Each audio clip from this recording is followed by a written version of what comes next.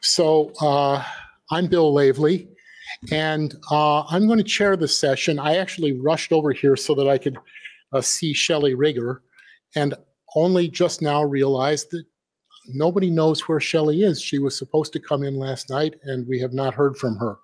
So I'm going to take the role of chair here, and so our first speaker today is Dafydd of SOAS at the University of London, and he is going to report to us virtually. Great. Hi there. Thanks, Bill, for that introduction. So it's a pleasure to be back at the World Congress, talking about a topic that we discussed at the second World Congress back in 2015. So what I'm going to do then is talk a little bit about my own reflections on running this Taiwan book series, the Routledge Taiwan book series. And I'm just going to talk about some of the ways that this series has developed, some of the challenges to running a Taiwan Studies series. And also I'll talk a little bit about how to actually make this series sustainable. Particularly, I'll talk about my experience of promoting academic books on Taiwan. So we created the series back in 2009 at a very, very different time compared to where we are now in terms of the Taiwan Studies publishing field. In some respects, it was quite a uncertain time. The Emmy Sharp Taiwan series had, I think, more or less closed by then. There was a German series at Harasowitz, but by 2009, that series seemed to have gone pretty quiet. But in contrast, within Europe itself, I think there was a real sense of optimism that the field of Taiwan Studies was taking off. So in that respect, it felt like a good time to create a series. Initially, the series started quite slowly with just a couple of books in the first 2 years. But by year 3, 2011, we had one of the best years of the series, with I think 5 books coming out. And very rapidly, this became the most active Taiwan Studies book series. So far in, 12, 13 years, we've now published 39 books. So we have a kind of a mixture of, we have about, I think, 22 edited volumes, 16 monographs, and 1 textbook. And I think another way you can get a sense of how the series, and I think the field has developed, is the fact that 2021 was the best ever year for the series, with 6 books coming out that year. And I think another way we can get a feel of how Taiwan Studies publishing has developed is the fact that it's not the only series. So last year at the SOAS Taiwan Studies Summer School, we ran a Taiwan Studies book series editors roundtable, and I'm glad we have Nikki here today to talk about the BRILL series. But it's not only us and BRILL. There's a series on Taiwan literature at Cambria, another one on Sinophone and Taiwan Studies literature at Springer. We have the Camphor series, which is very, very active. And since last year, a new Taiwan series has appeared at Cambridge. And of course, we'll also hear about the International Journal of Taiwan Studies, which again, I think is a really important breakthrough. And I wanted to kind of contrast where we are today with these multiple competing Taiwan series with where we were in 9 years ago. So here we have a picture on the right from a roundtable on Taiwan Studies publishing that we held in Academia Sinica in 2013. And at that point, we just had the 1 series, and one of the members of the audience that day went on to create the Camphor book series. We're still talking about, is it possible to have a journal? And we've seen that the international journal has been a remarkable success. Okay, so how do you actually publish in a Taiwan Studies series? Well, I think one of the most important places in that process is these kind of informal conversations that we have in conferences like this. In the past, I would join particularly the European Taiwan Studies Conference, and we would have conversations about potential book ideas.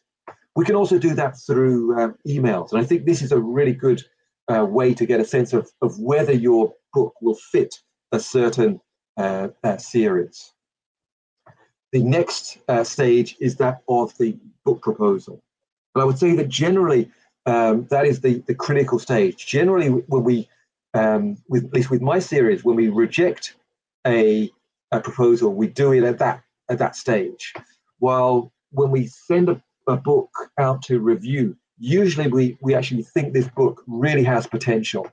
We really want it to be published. Usually, except with more established authors, we tend to try to have as much of the book ready to go to review, even with edited volumes. There may be just a few missing chapters.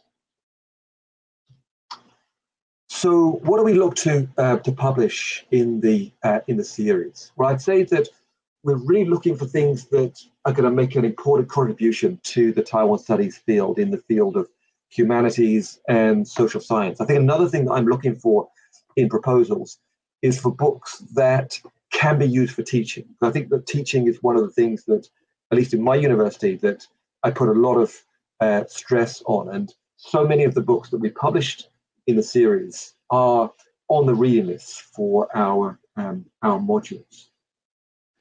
Naturally, we're looking for things that are both academically strong, but they also need to have that potential to actually break even. So we have had a few cases where we've had proposals for really strong projects, but eventually we've decided not to take them up because we had question marks about how well they would do, particularly in the library market. Another very common question that I get is about whether or not we'll publish PhD dissertations. And while we do welcome PhD transition proposals, they're not so easy to publish for a number of reasons. So far, we've just published 4 PhD transition books. And I think that one of the factors here is that those first couple of years after the PhD can be very challenging unless you have a postdoc. Okay, so there have been a lot of challenges over the last 13 years in running this series. I think one of them, and something that I devote a lot of attention to, is try to get good proposals. And I think some academic disciplines have been easier to get, for example, particularly in sociology. I've had more problems, for example, among Taiwanese political scientists. Another challenge is finding reviewers, because reviewers are paid a lot of money to review manuscripts. A further problem that I'll touch upon is that of the price, and this is a constant problem, but to a large extent, a lot of the things that we publish are really targeted at the university library market. And sadly, too few of our books have gone straight to paperback. They tend to come out in paperback after 18 months. So in the next, the final part of today's talk, I just wanted to talk a little bit about how to actually market our books. And one of the things I think we find, and this slide really shows the most popular books so far in the series, is that successful marketing really depends on the combined efforts of the publisher, the series editor, and the author. And I think the key thing for the author is just to do as much as you can to actually raise the visibility of the book, often beyond the regular readership. Okay, so how do you actually raise the visibility of the book? So my first book that I published, I didn't do anything. But over time, I spent put more and more effort into marketing the books. And I really took this to a new level with my 2021 promotion of Taiwan's Green Parties. So book launches, I think, is one traditional venue. Changing different talks for different audiences. But I think also the fact that we can do online talks really creates more opportunities. So with the Green Party's book, I could do talks in places like Thailand, Sweden, without actually leaving the office. But I still think that nothing can beat that experience of the in-person book talk. I think another thing that I think is really useful is getting media attention to books. And one of the things I've done, I found again really useful is podcasts with things like New Books Network, Ghost Island Media. Again, it's reaching a different audience, and for me, I think it was really rewarding. Another thing that we need to do is getting academic book reviews, but also blog reviews. I think are also extremely useful for reaching different audiences, such as the New Blue magazine, Taipei Times. These are all, I think, useful platforms.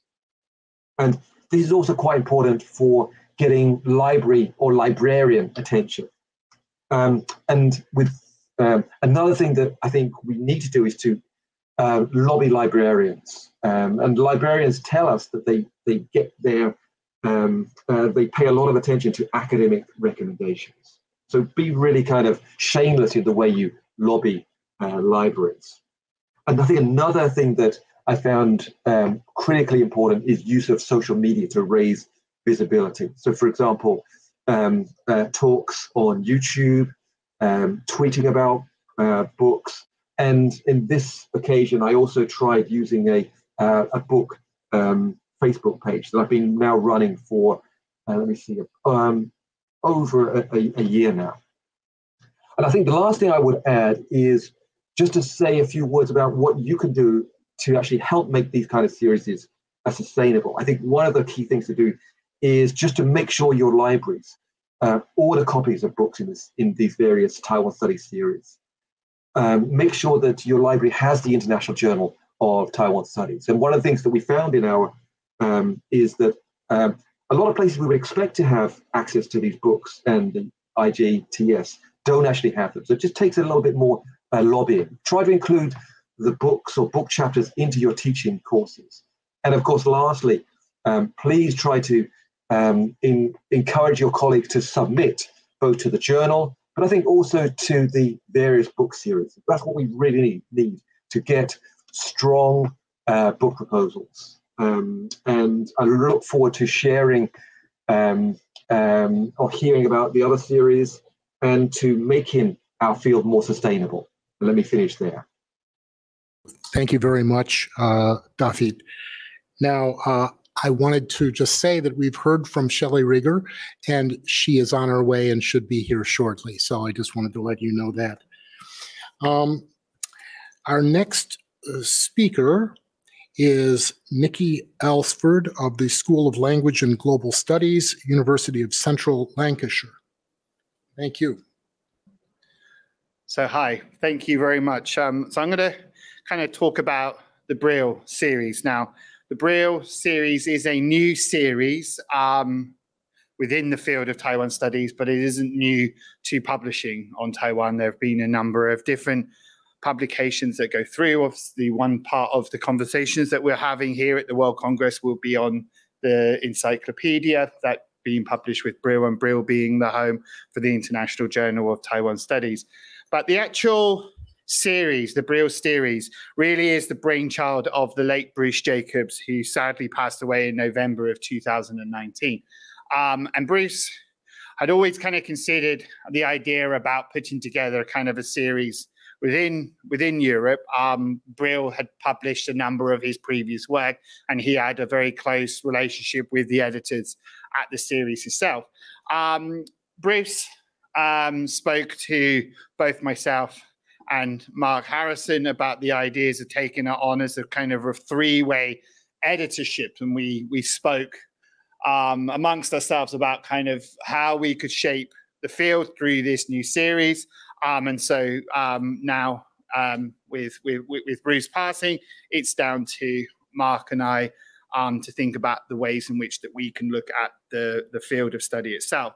And so one of the things for us is that although there are a number of different competing publishers that look at Taiwan series, we're in no way in competition. And I think Dafydd really summed it up really well when it looks at ways in which that we can make the field sustainable. And I think in a European context, we've moved on from the conversation of whether Taiwan studies is a field of studies. I think this is something that we now take very much for granted, but it's the way in which that field can be shaped within the types of works that could be submitted. And so for us, we are looking at work that is both in a cross-disciplinary nature, translated work with something in which that Mark and I have spoken about, and the idea of comparative research. And I think if we were to think back to Michael Schau's keynote speech when he talked about his own personal multiple identities, both as a Taiwan sociologist, an Asian sociologist, and a global sociologist, I think we can start to see that just through those kind of concepts of multiple identities, we can shift and move from the local, the regional, to an international. And so the idea of studying Taiwan, then putting that study into a comparative thing, and then by doing so, we can begin to situate Taiwan. And I think this very much kind of sums up the ideas that we have within the series itself. The aims of the publication, or the aims of the series, is to reach a wider audience, whether this is academic, informed readers, as well as policymakers. And so we, like other series, do encounter our own limitations and difficulties within the series, most notably the cost of the publication upon its release. And we just always want to let you know that we don't really have a say in that. And so we always would first and foremost encourage libraries and the libraries to purchase these books. And these are the best ways in which that we can get access to this. Another area that we're seeing an increased development, particularly within the UK, is a shift towards open access. And then this is something which does come with great cost, but it is something in which that we as series editors are very much open to in terms of the suggestion. And we think that research should be made available to all. One of the other kind of areas in which that we start to see the development are series that attach to associations. So although this is not kind of a fixed thing, but it was definitely very much part of what Bruce wanted as part of the legacy within the Australasian Taiwan Studies Association. And so the BRILL series is very much working with these in the ways of which to spread ideas about works to be published within it. And so we also have the European Association of Taiwan Studies, of where the International Journal of Taiwan Studies, as I mentioned, is also within the BRILL. So BRILL is always a series that has been there at the forefront of the promoting of Taiwan studies. And what we hope to do and hope to achieve is that we can kind of somehow sustain that, and so that BRILL can continue to kind of publish work on Taiwan itself. So I've left some kind of leaflets out on the desk down by room 250, if anyone's kind of interesting. And I do always say, if you can promote that amongst yourself, it's always best. The wider the reach, the better the outcome, so to speak. And so one of the key things, and I think Dafydd spoke about this, is the ways in which that we look at new ways of trying to not only promote the series and the publications of Taiwan studies, but also what we can do in terms of dissemination afterwards. And so one of the things that we started with was conversations. So conversations with academics to the shaping of new ideas or new directions within Taiwan studies. And so in 2018, at the University of Central Lancashire, we held a conference on the shaping of the landscapes in both Taiwan studies and Korean studies, to look at how there are shared similarities and differences. And so one outcome from this was the first book in the series, which was edited by Bruce, myself, and a colleague in Korean studies, Sojin Lim. One of the things that happened was that sadly Bruce passed away before the book was published itself. And the most difficult thing from me was to complete his introduction. So he actually had written his introduction to a certain point, but it wasn't finished. And so I had to pick that up. But we can see from the chapters, what we have done is that we have looked at bringing and bridging two different area studies disciplines by bringing them together in a comparative perspective. And we feel that perhaps this book is kind of emulates the types of areas that we want the series to develop in. So that kind of brings me back to the end kind of my short kind of introduction to this new series. And I think as a roundtable, it's best to kind of open up for possible questions. I don't know, Mark, if you had anything to add at this point, or if I summed it up. An exemplary summing up. I would just add the Australian Association, the Australasian Association of Taiwan Studies is very new. Could you please come to Sorry, Mike. Yes, I was just going to add that the Australasian Association of Taiwan Studies is very new. It's really only been going maybe a year or so. There was a couple of events last year. There's an event right now, actually, which unfortunately they organised that coincided with this event. And I think it speaks of the challenges, the work that's going on to try and develop the field and outside of Europe and North America.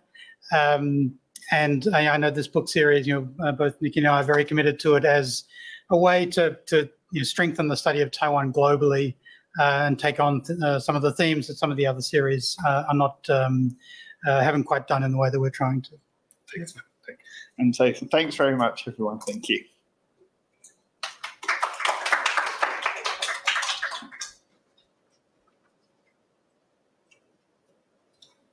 Thank you, Nikki. And I just wanted to mention that the BRILL pamphlet that Nikki mentioned is in your registration package, so look for it there.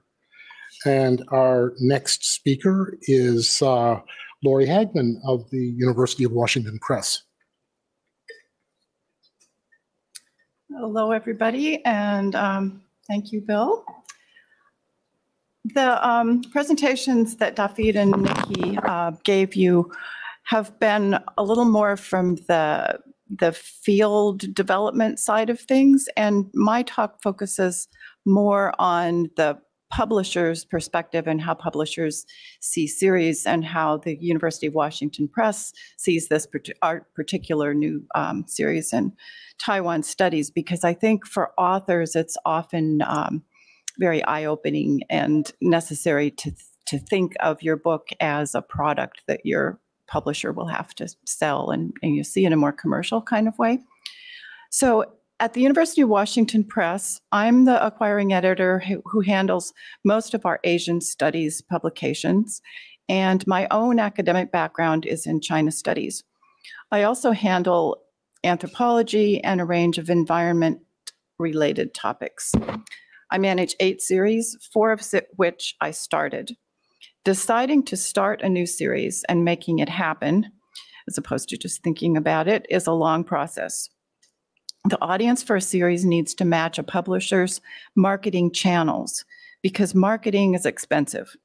For example, having a booth in the exhibit hall at an annual meeting of a scholarly association costs thousands of dollars. So a press needs to publish a critical mass of books in a given subject to make exhibiting feasible. For example, for that reason, UW Press always exhibits at the Association for Asian Studies meeting, but not at the meeting of the Modern Language Association. At AAS, we have so many new and recently published books that we need a double booth to display them all. Books with interdisciplinary appeal are ideal because they can be marketed to multiple audiences. When University of Washington professors James Lin, Bill Laveley, and Madeline Dong first approached me in 2017, it's been 5 years, Bill, can you believe that, about possibly starting a new series, the idea of focusing on Taiwan was immediately appealing. Taiwan studies is a growing academic field and a topic of popular international interest. Political, economic, and cultural news involving Taiwan attracts readers who are curious about the context of current events and the history that led to Taiwan's status as a world actor today. Among books on Taiwan that UW Press had already published at that time were Joe Allen's Taipei City of Displacement, which won the Association for Asian Studies Levinson Prize in 2014, and My Fight for a New Taiwan by former Taiwan Vice President Liu Xiaolian and Ashley Essery. In a series of discussions with the series editors, press editors, and marketing experts, we decided how to focus the series by topic, time period, and discipline, how many volumes to publish per year, what to call it, and how to describe it in a formal announcement inviting manuscript submissions. Our description is worth citing in full here. Taiwan Studies is a dynamic, emerging interdisciplinary field in need of scholarly book-length inquiries into themes germane to Taiwan's history and society. Among these are the island's consecutive colonizations, rapid economic growth, maturing democracy, evolving national identity, race and ethnicity, indigenous peoples, social and cultural change, and contested international position in the shadow of rising China. This new series will highlight these themes and more as they affect interactions between Taiwan and the larger world. Taiwan has not only been influenced by global capitalism, migration, colonialism, and modernity, but has also contributed to and shaped these forces in unique ways. The Taiwan in the World series seeks to publish leading-edge scholarship on Taiwan, including works of history, social science, and humanities, and covering the early, modern, late modern, and contemporary periods. We are particularly interested in single-authored books that advance the field of Taiwan studies by providing new theoretical insights, exploring intersections of multiple social science and humanities disciplines, and challenging pre-existing assumptions. We welcome innovative works that will advance the teaching of Taiwan studies, inform policy discussions, and interest general readers. That's the end of our formal description. We decided that the series would aim to publish an average of one book a year, that at least in the beginning, those would be limited to monographs, that length would be limited to 90,000 words, and that books would be published in affordable paperback editions. The UW Taiwan Studies Program provides a subvention to make this possible. A little financial help helps a lot. When evaluating submissions, aside from topical fit, we look for originality of content, editorial quality, breadth and size of the market, and potential for use in teaching. Authors should aim to reach multiple audiences, both to distribute their content widely and to make their book economically viable. Publishing is a competitive process from beginning to end. Overall, only about 5% of the proposals that an editor receives will result in a published book. Although proposals for volumes in a series have a slightly better odds because they usually are more closely aligned with the expertise of the publisher to which they're submitted. Successful proposals are clear and brief. They describe a book that would not be difficult to develop or expensive to produce and could be marketed easily to the publisher's established channels. The topic should be unique and of interest to cross-disciplinary readers, and the descriptive language in the proposal should suggest that the manuscript itself will be concisely and engagingly written. The editorial process for each volume in the Taiwan in the World series begins with contact between an author and one of the series editors or with me. I collect a set of information from the author, including a brief prospectus between 2 and 4 pages, mentioning the scope and significance of the subject, audience, competing or related books, length in words, that includes notes and bibliography, the number and type of illustrations, whether material from the book project has been published as journal articles or book chapters, and estimated completion date. One sentence, next item that should be enclosed somehow or included in the proposal is a one-sentence answer to the questions: what central question does this manuscript explore? What does it find, and why does it matter? The author's CV, table of contents, the introduction, and another sample chapter, and these should be fairly polished, not, say, chapters from an unrevised dissertation.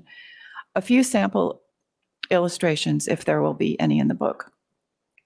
This information is discussed by the series editors and by the press's acquisitions team, and if all are in favor, we invite the author to submit the complete manuscript when it's ready, which can be immediately or a year or two in the future. When the complete manuscript arrives, the series editors examine it to confirm that it meets our expectations and is ready for peer review.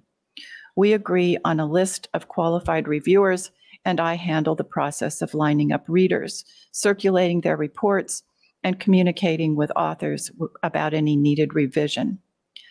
After successful peer review and acceptance by our faculty press committee, which consists of 14 professors from various departments, a manuscript is officially scheduled for publication. The timeline from beginning of peer review to finished books is typically 18 to 24 months, but can take longer if substantial revision and a second round of peer review is needed. After peer review, revision, copy editing, design, production, and finally publication, the competition continues as tens of thousands of new scholarly books each year vie for attention of book reviewers, librarians, and booksellers. Yes, that's right, I said tens of thousands. And that doesn't include the hundreds of thousands of books that are published every year by trade publishers.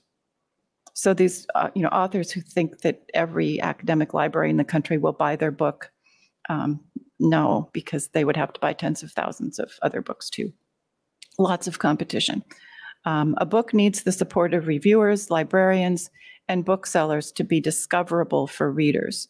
To capture their attention, a book subject and the reason the subject is interesting and worth reading about should be obvious from the book's title and from the cover description. When a potential reader skims the table of contents and introduction, intriguing questions should be raised but not fully answered, compelling further reading. Editors ponder these factors at every stage of the publication process, and especially when they receive a new proposal from an author. They want to know what is new about this author's approach? Why is the subject important? What are the author's qualifications to write on this topic? Who will the audience be? And can our press reach that audience? We turn down a lot of manuscripts that are clearly very high quality, but we don't think we're the right publisher for them. These considerations are critical for every volume in our Taiwan in the World series. In building a new series, we're also attentive to offering a set of books on complementary but distinctive topics by authors with different backgrounds. We want our series to be balanced. We want it to raise questions about Taiwan's place in the world. So where is our series now? 5 years after we started talking about it. When will we have real books for you to read? We currently have 2 manuscripts in active peer review, another one that is being revised after an initial round of peer review, and another one that's under advance contract with the complete manuscript due in December this year. So published books should start appearing in 2023. We're also in conversation with other authors whose manuscripts aren't yet complete. So you can see that there is a growing list of volumes inching toward publication. Until manuscripts are officially accepted, we can't announce their authors or their titles, but I can tell you that those in our initial set of peer review are exciting and thematically diverse. Published books in a new series serve as magnets to attract more submissions, and as the range and quality of this series becomes apparent, submissions increase and acceptance becomes more competitive. The series evolves, taking on a life of its own, like a mosaic in which each book contributes color and shape. Stay tuned for the first tiles, that's tiles, not titles, like tiles in a mosaic, that will begin to form the Taiwan and the World series mural. Thank you.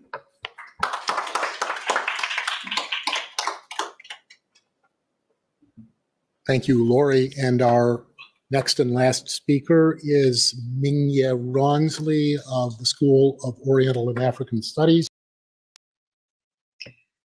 Hello, everyone. Now seeing the seeing the session live, I really wish I was there to meet with the old friends and also new friends.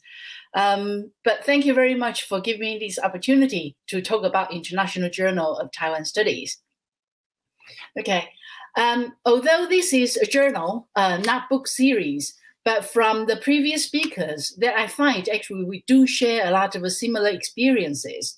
So for example, to think about something until it happened really take a long time. We talk about to establishing a journal since 2015 at the last World Congress of Taiwan Studies in London. But luckily, so at that time, everybody was really happy as we seen the timing was right, and also the human resources are available. Everybody's really eager to have such a platform to be established. But took a long time. Finally, we have the first issue published in 2018. So right up to this year, we also established for 5 years. So over the past 5 years, I think IJTS has matured a lot and continue to grow. So we are very happy about this result, and we'll aim, to continue to deliver and make it even better. So the achievement so far, so for example, the journal is now in Scopus and also in the emerging source of the citation index, that is Web of Science. So waiting to be moving to the next stage for SSCI or AHCI, depending on the Web of Science findings and their assessment. Okay. So in terms of the submission, we really, so the purpose of this talk today really would like to drum up as much interest and submission from all of you as much as possible. So we open to any original research articles, as you can see the word limit on the slide. We also publish research notes, which is shorter, but also, very into kind of a research article type of writing. So in other words, this is not a shortcut. It just actually have a new approach, perhaps a new concept to discuss, hence, probably shorter and tighter in that sense. And every issue, we also have a lot of book reviews that we publish. So if you have any books that you would like to review, we will also encourage you to contact us. And then, we will contact the publishers to get hold of the book, the copies for you to review for us. In terms of books we reviewed can be published in any language, but the review itself will be written in English. So in addition to these 3 types of articles we publish in every issue, we also from time to time invite conference report, also review essays, and perhaps forums, for example. So at the same time, if you have any ideas that you want to discuss, please just write to us. So we will consider and try to work with you. So we have a variety of type of publications that can be printed in our journal. We also accept topical sections, but while we publish a topical section, we will still have original independent research articles that are published in the issue. So in other words, you don't have to worry about if your article fit into a particular theme or not. So just submit to us. That is the most important thing. So far, every few years, we will discuss with BRILL.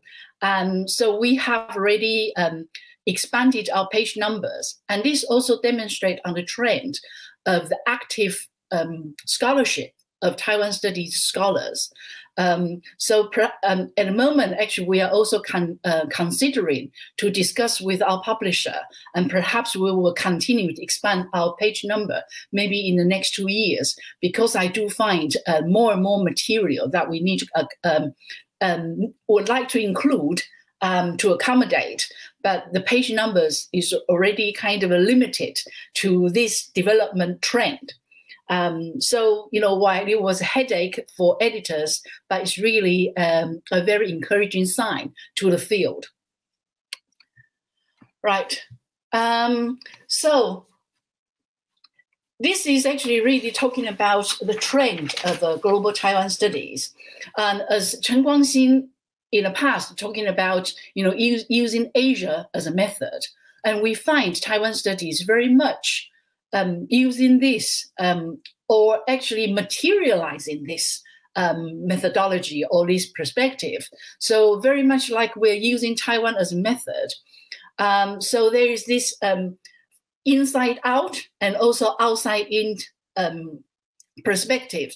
So, from within Taiwan, but then actually you look out and also into the disciplines to make that connection. But also discipline scholars that from their own different research perspective, at the same time, they might find Taiwan actually provide very valuable case studies or comparative examples, and to deepen and also challenge perhaps certain established methods or theories and try to refine it further. So to always make Taiwan studies more relevant to the global trend and to build our common intellectual foundation. So these are various examples that we don't have any limited perspective or methodology that we prefer. So the forum so far, for example, we published, have discussed the possibility of linking Taiwan studies with China studies fields, or how to link Taiwan studies with the world, and also to talk about cross-strait studies versus Liang'an, or you can say trans-strait studies, this kind of difference. And also to discuss how to use Taiwan as an epistemic challenger. Right, so this is the International Journal of Taiwan Studies website, and we will encourage you to look into our website. Up to now, actually, we do find over the past 5 years, especially last year, there are a lot more institutions from South Korea, UK, and also United States subscribe to Taiwan, our journal. There are also many other countries, have their subscriptions. But we would just like to take this opportunity to encourage all the participants. Like previous speakers said, if you can lobby to your libraries, perhaps actually we will also make more subscriptions and make the journal more accessible to the academics in the field, that you can access and read and at the same time submit to our journal. So I think I'll probably I will stop here and just leave the rest for our Q&A. So any questions, I'll be very happy to just answer. Okay, thank you.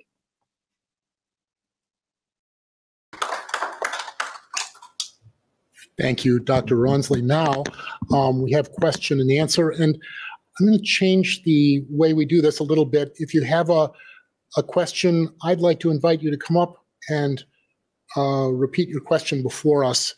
That will save some time and translation.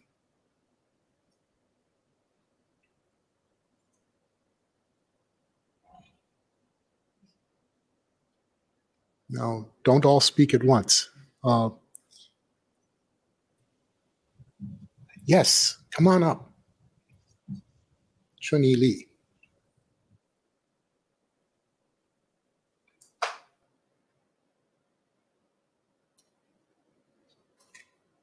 Thank you. Hello, Ming-Yeh. And my question actually is directed to Lorri. The new series of Taiwan Study of UW is very exciting and everything. But as you also mentioned that you captured 8 series of UW, are there any, because it's actually inspired by what Ming-Yeh presentation of linking Taiwan studies with the Chinese studies. So in a sense, if there's a manuscript that is kind of cross China-Taiwan on various subjects, would be classified more as a Taiwan study or China study? Thank you. That's an interesting question. Oh, sorry.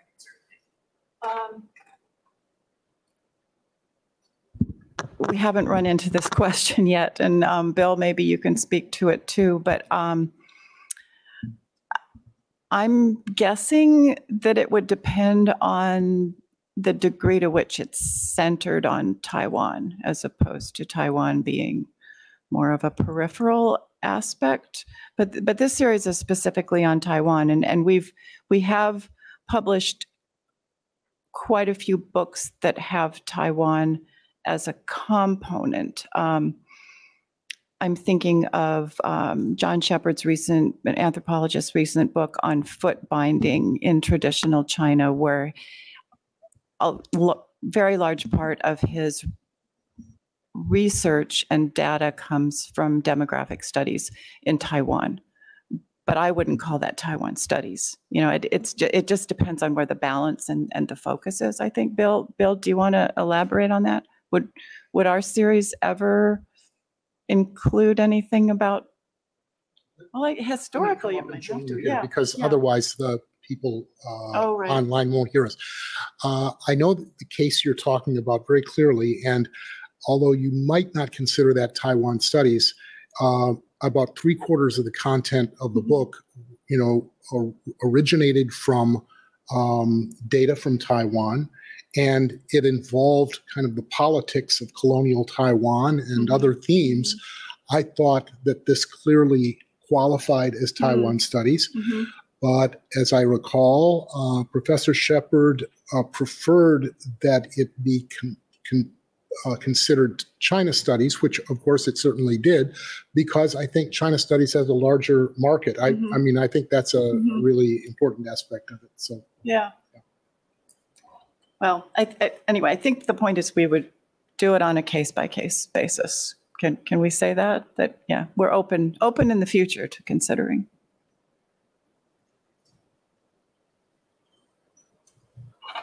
Any other questions or comments? Yes, Karis Templeman. So it's really exciting to me to see that there are now 3 different book series all focused on Taiwan. As someone who's potentially going to publish a book in the future, what is the comparative advantage of each one in your view? Now that you're all here, and you can argue among yourselves perhaps a little bit about this, but what, given what you've seen here, is there one that's focused more on contemporary Taiwan versus historical Taiwan? Is there a series that is focused more on if Taiwan is a key piece of a larger region versus something that's more specific to issues within Taiwan studies? And how else would you think about the kind of comparative advantages of the 3 series?